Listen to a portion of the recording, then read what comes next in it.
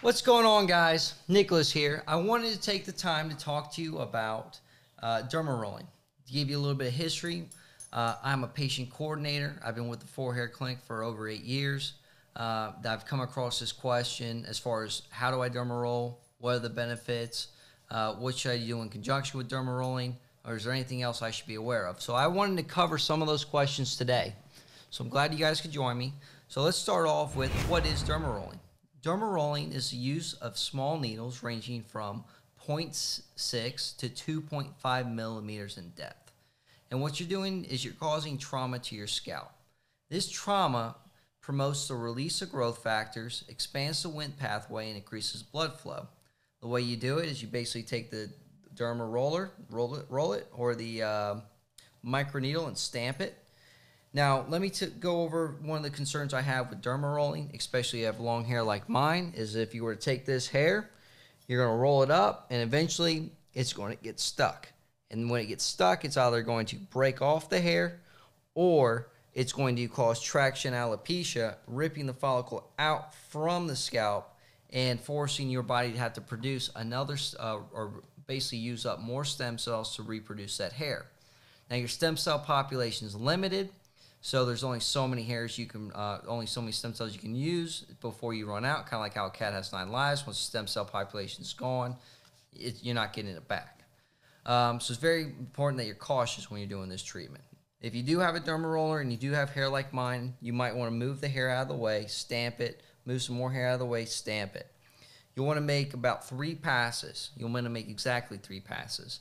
And we recommend that you use a microneedle with 1.5 millimeters in depth and that you do it 4 to 6 weeks. If you use a shallower microneedle, you'll do it more often, so maybe even a 0.6 you'll do twice a week. If you're doing a 2.5, you might want to do that once every 2 months.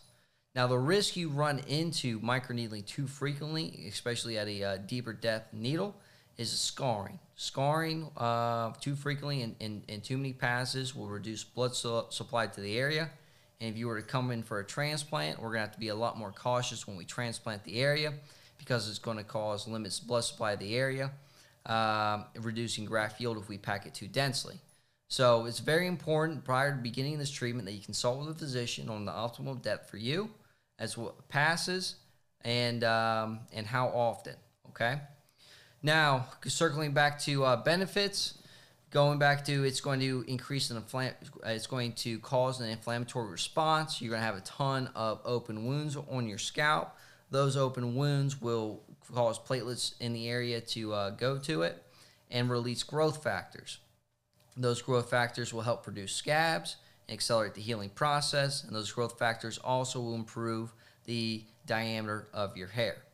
We see this typically very common in PRP. Microneedling is a great adjunct to PRP, and the reason for that is because, one, PRP, you're lysing with calcium glycosinate to promote the release of growth factors. So you're not getting all the growth factors out. Microneedling will increase the growth factor release, and it will also cause platelets within the area to release growth factors as well. So it's it's a nice little adjunct to go into it. If we also look into it, it expands the Wnt pathway. Wnt pathway is something that shrinks at 24 years of age. And the reason we come across that, or we believe it's 24, is because we see a reduction in cellular rejuvenation at the age of 24. Basically, when your Wnt pathway shrinks, signals aren't getting communicated back and forth, so certain proteins are not being released to cells in your area, causing miniaturization to the point, again, you don't have enough stem cells to populate new hair. It also increases blood supply because it's constantly rushing blood to the area. We see that with minoxidil. Minoxidil also improves density. Circling back to microneedling, as far as density goes, I won't see 1 or 2 hair follicular units become 3 and 4s, but I will see the diameter of the hair improve. You'll have vellus hairs becoming terminal hairs, or pencils turn into telephone poles. As far as the ideal with the candidate for microneedling, you don't want to be a Norwood class 6 or 7. The more hair you have up top, the better you're going to respond. The earlier you catch it, the better you're going to respond. When you're microneedling, you could also do it in conjunction with medication.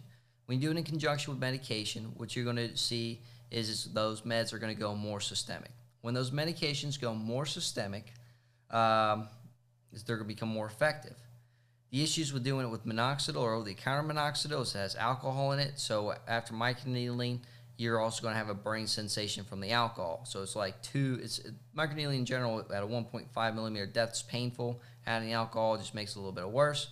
When you do it in conjunction with finasteride or dutasteride topically, you also run the risk of increased sexual side effects like loss of libido or brain fog. So you want to monitor how your body responds to it. If you see a drop off in libido, no point in treating your hair only to kill your sex life.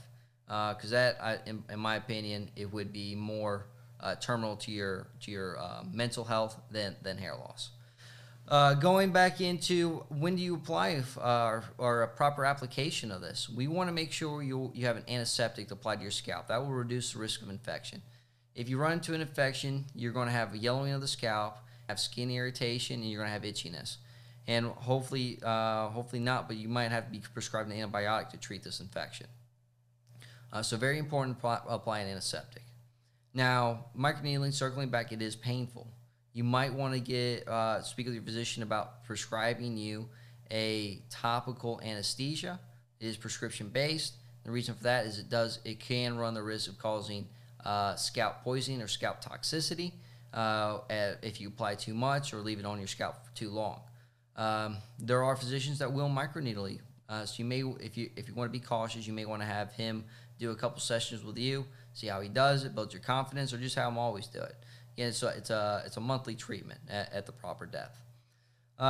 Circling back, I know I discussed medications, anesthesia. If I left something out, let me know down in the comment section if you have any questions. If you want to see different content down the road, definitely let me know as well. I'd be happy to produce that for you. I appreciate everyone for joining me this evening, and stay informed.